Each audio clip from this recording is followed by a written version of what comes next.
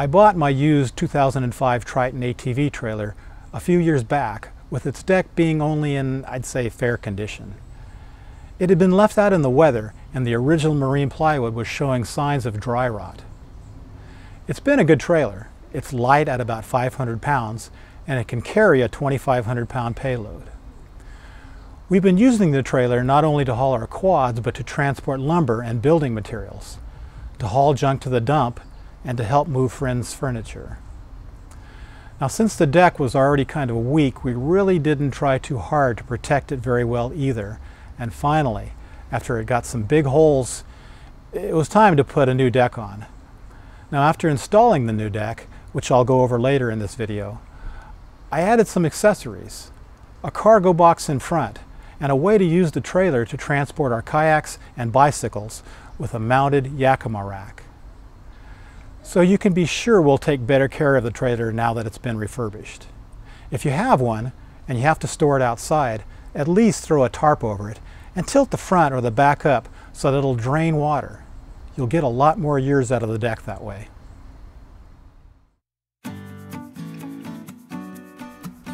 The cargo box holds utility items that are dirty, bulky, or fumy. I already had this truck bed toolbox, so I just needed to find a way to attach it to the front of the trailer. I didn't want to take up space on the deck itself, so I mounted it on the trailer's tongue. So not to compromise the integrity of the tongue by drilling holes in it, I used long bolts that straddle the tongue structure and connect together with a steel plate. A bolt on either side of the back corners of the box passes through the trailer front, stabilizing the right and left ends of the tool chest.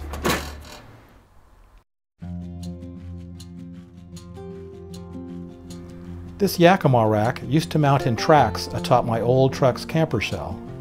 It carries 2 bikes and 2 kayaks. I needed a way to distribute the stress and make the connection between the rack's towers and the trailer. The length of the bike rack tire trays determined the spread between the rack's front and back bars.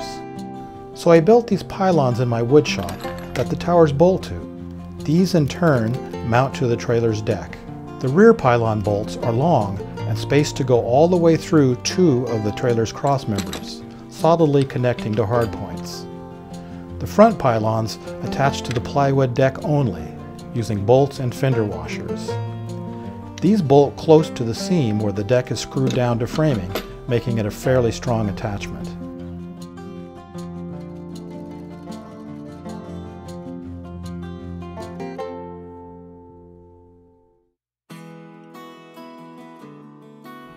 The new decking material is a good grade of 1/2-inch plywood bought from Home Depot. I looked into using marine plywood, as was originally used by the manufacturer, but decided not to go that route for these reasons.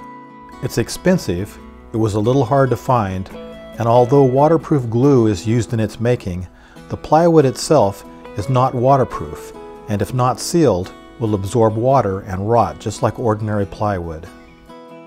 So I opted for 1/2-inch AB plywood that I sealed both sides and all edges with many coats of bare deck over.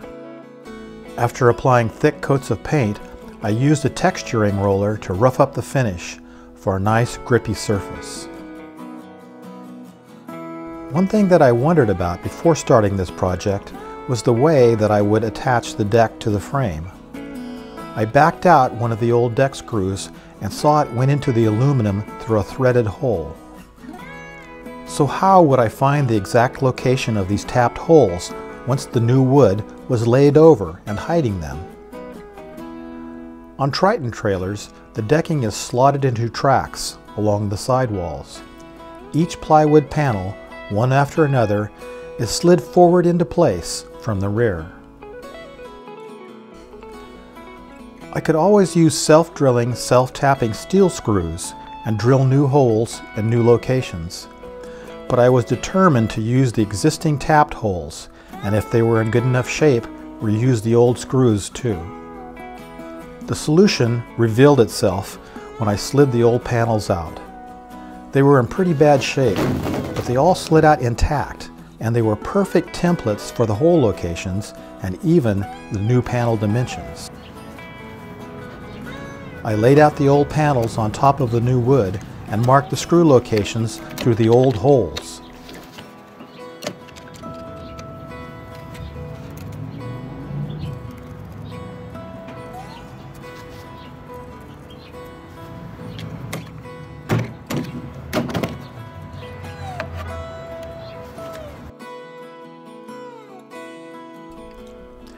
Using the old panel's edge, I drew a line where the new panel would be cross-cut.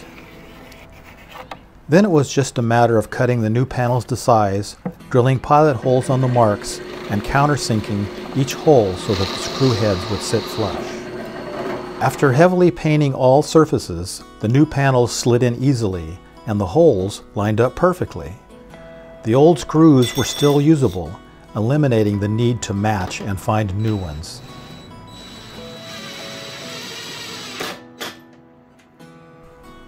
Here's a drawing of the trailer's frame layout. This represents the trailer's front.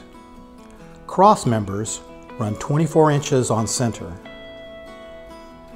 These with the dotted lines aren't that important to note, as they fall within the middle of the panel's field, but there are a few screws that will go in these, so don't forget to mark and drill them. These are the important ones to note, as these are the 48 inches on centers, and these are where the panel edges will butt and screw down. Notice that these two are closer together. A narrow strip of wood will go in there. This yellow piece represents a full 4x8 sheet of plywood. This green one represents an old original panel. You're going to need 4 full sheets of plywood, one of which you will cut the narrow strip from and have nearly a full panel of excess to use on another project.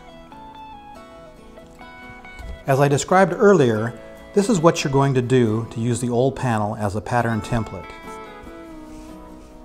Lay the old panel on top of the new sheet, butting up the 3 edges.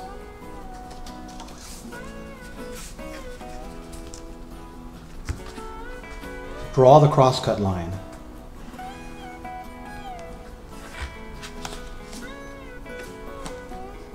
And mark all the screw holes through the old panel.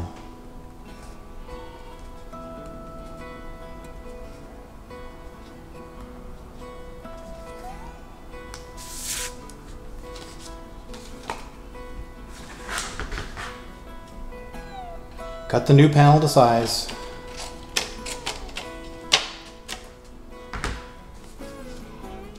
And drill the pilot holes, including the countersink. Remember that the screw locations on each panel was not machined, but drilled by some worker at random. So be sure to label each of the 4 panels, 1, 2, 3, 4, A, B, C, D, or whatever you like, because each will have its own unique screw hole pattern. And because of this, their orientation will matter as well. Lay them out in the order that they'll slide in, and don't flip or rotate them around, or the screw holes won't match up.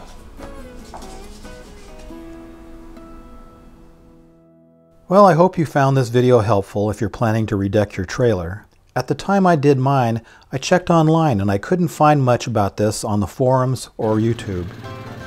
Please comment if you have questions or can contribute information. Until next time, happy camping.